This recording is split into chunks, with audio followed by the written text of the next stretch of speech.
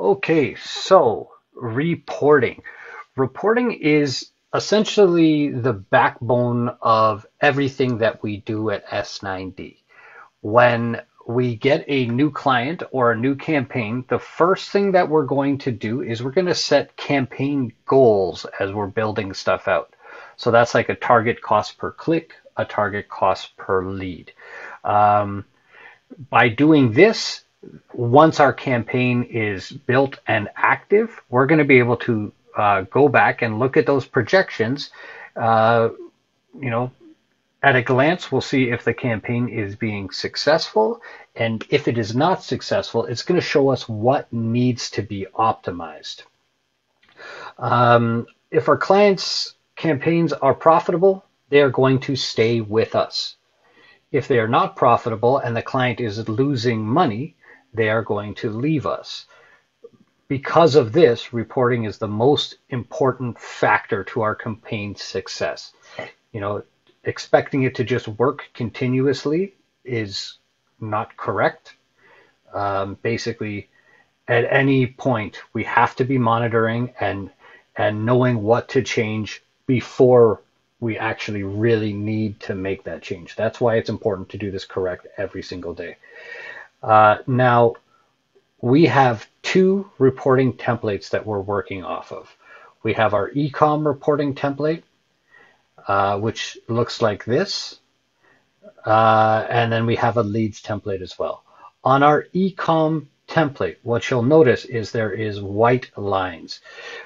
These are left white because these are the daily numbers that our reporting specialists have to input. So that's Facebook spending, Google spending, clicks, views, leads, email addresses. Now, when this sheet is made at the beginning of the month, it automatically is going to be populated with these blue columns. The blue columns are turned blue because they have formulas in them. So essentially our total spending would be, say, Facebook plus Google. So we don't touch this column because it has a formula in it. And finally, these green columns, this is where we are setting our daily spending as well as our targets. Like if we have a target number of email addresses we'd like to get all day or a target number of leads. So they're green because they have to be input by either the reporting specialist or the manager, depending on the campaign.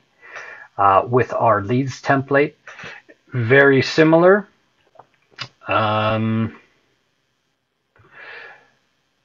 With our leads template, this is the monthly stats on our leads sheet. These are set up a little bit different, but essentially we're looking at the same things. The columns that are white are where we're doing our user inputs. The columns that are green is where the manager is setting the goals, and the columns that are blue indicate that that's where there is a formula. Now, a very important thing that we have to look at is on both of these, we have our key metrics. Now, our key metrics, for example, we have our average cost per lead, our target cost per lead, so that will be set by the manager. I should actually probably color this green so we know that's what we are looking at. Total leads, target leads, it's the same thing. These are running tabulations. And what we are trying to do here is just know that if our campaigns fall like at our target cost per lead or less, this campaign is going to be successful, and then our clients will make money. If it goes above $10 per lead and goes into our red zone cost per lead, then what we do is basically we are going to indicate it on that day that we've gone over by changing the fill color to red or red.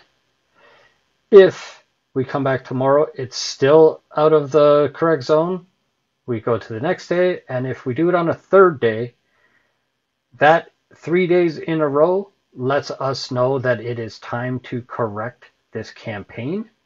It is time to make our adjustments. When that happens, it is the person who is in charge of doing the daily reporting.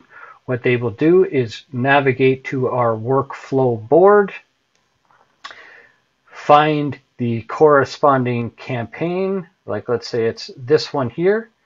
Then what you would do is move it into the optimize column, and then you're going to tag the person that's going to optimize it.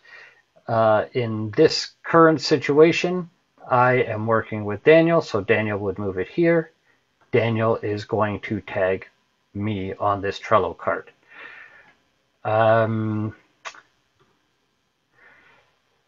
So yeah, basically getting back into it,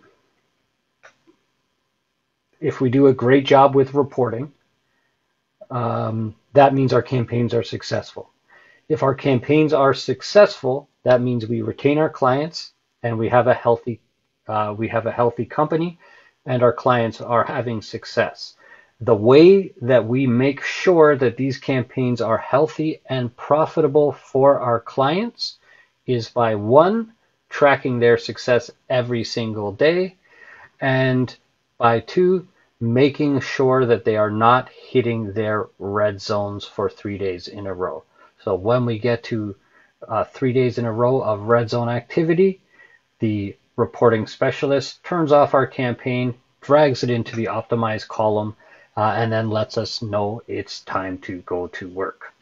Finally, the last thing I want to touch on with these reporting sheets is that every time our customers get a lead or an email, we give them a prompt at the bottom of that automated email telling them that they are welcome to check out their stats for themselves on this reporting sheet. So the customers have constant access to this. Now, on our end, that means we have to keep the sheets looking impeccable, all the lines correct, making sure everything is added up perfectly. So it's a little more work at the time of, but in reality, what we found is this saves us a ton of time, because then we don't have to put together monthly reports. We have the key metrics tables at the right side of each of the reports, and then that just serves as a real-time kind of dashboard that the client can look at to know their how everything is performing and what they should be doing. So if we keep our sheets immaculate, then we don't have to make reports. So it is a win-win, and the customer knows exactly what they're getting at every second. So this has been a great addition to our campaigns.